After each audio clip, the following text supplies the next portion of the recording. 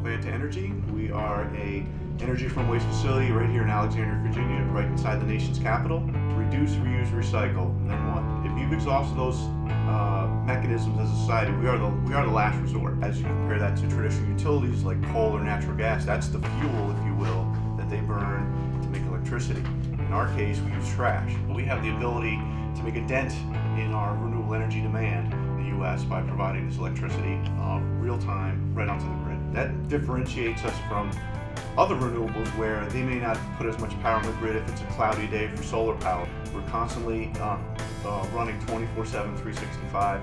So the first step is with a trash truck sent into the facility here. The loads will drop here on the floor. We process about 1,000 tons of trash a day. And what happens is the first step that a crane operator sits up and drops the crane down, picks up 1 to 4 tons at a clip, and drops it into a feed hopper. Our furnace temperatures reach about 2,000 degrees Fahrenheit, and that's where it's reduced to ash. How do we create electricity is a good question.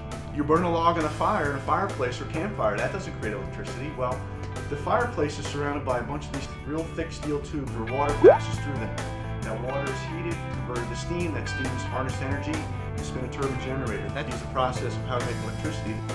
Covanta has launched a new project called Clear Gas, which is an advanced gasification system. The result is much less air is being used in order to sustain the fire. It's retrofitted into some of our existing facilities where they want to do gasification, so it's use less air and create the process. So that gas is actually driving or feeding the traditional units that we have to make electricity.